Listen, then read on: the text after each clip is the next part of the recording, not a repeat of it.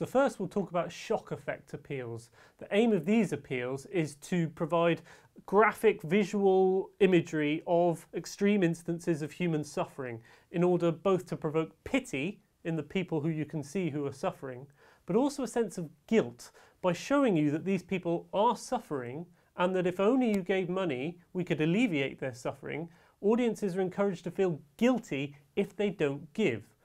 So through encouraging feelings of pity and guilt, these kinds of fundraising are quite effective, at least in the short term, at raising funds.